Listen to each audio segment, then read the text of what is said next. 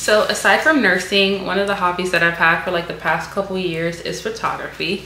So I just invested in this Godox V1 Speedlight because I've been using this $40 Speedlight for like the past couple years, and I don't know, I feel like it was time for me to upgrade. But this is 40 and this was about like, I think like 250. And then I also bought this dome diffuser, and look y'all, USPS don't give a damn, they just smush my box. And then I also bought the trigger for it.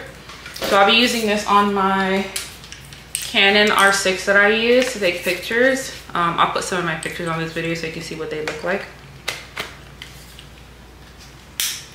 And one thing I like about this one, it doesn't have like the little thing that you gotta turn or any of that.